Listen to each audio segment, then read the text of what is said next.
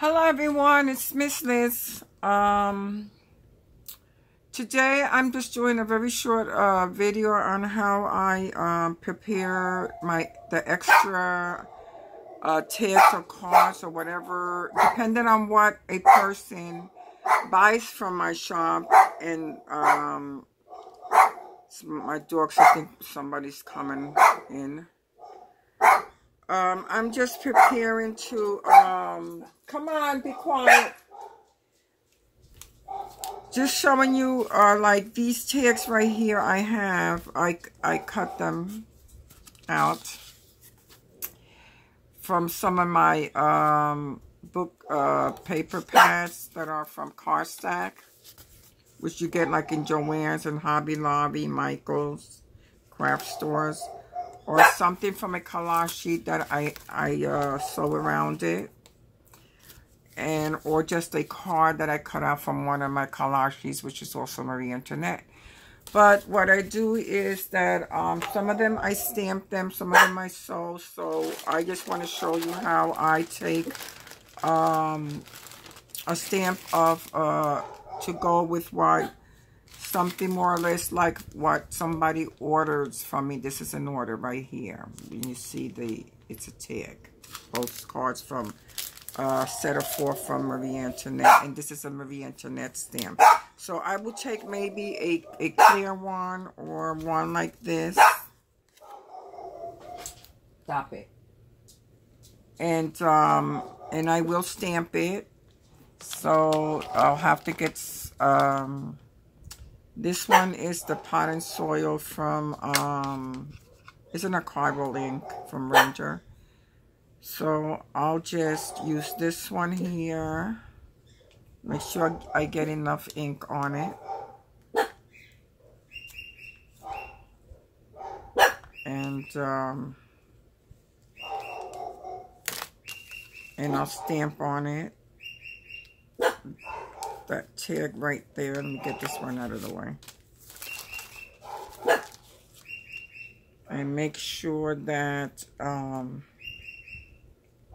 get the face in there and everything else. Because the ink is dark enough. So let's see. Yes. So then I have a Marie Antoinette on there right now, right? But I also, before I do that, which I didn't do that because these dogs are driving me crazy barking, I distress the, can't find my distress tool here, let's see. I distress the edges with the ink. And I had that with me. Oh, I have it over here. When I was working before, when I was getting my order ready, and I distressed the edges a little bit, I left it on my desk over there. So, I just distressed the edges.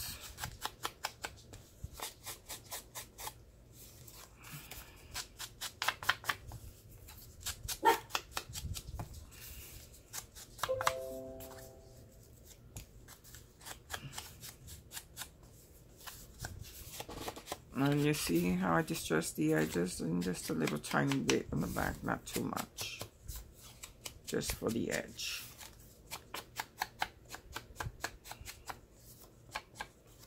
So now I also, I take a piece of this stamp with this French script on it. Is it French? No, it's not. But I will take it. And I use a different, this one is the one I just used, which is Cocoa. This one is the Pot and Soil. It's a little darker. I can use this one. Make sure the writing it's not upside down when you're going to stamp around the tag like this.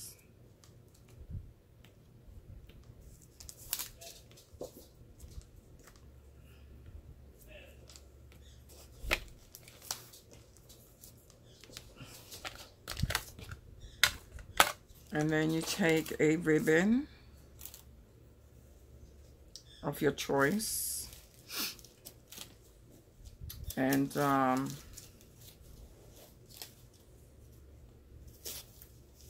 cut it with your scissors,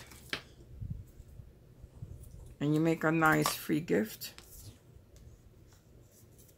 And I just stamp like a couple of different ones, like 3 or 4, and then I send that and maybe some cards, and the package will be a nice gift there in their package that they can use. This tag can be for journaling, it can be for gift giving, for your packages, lots of stuff. And see how nice it looks. And I usually keep these little strips also of these little rhinestones. And, you know, you can also use it. You can do this too. Peel it off.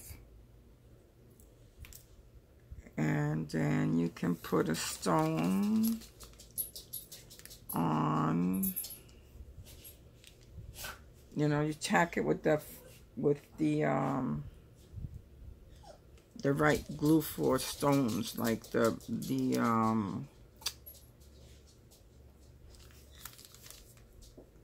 I forgot what you call that one, the glossy accent. That's what I use, but I'm doing this quick. That's why I'm just gonna do a demonstration just to show you how nice it looks. See it right there? And that's a nice tip for today. And thank you for watching. Until next time. Bye-bye.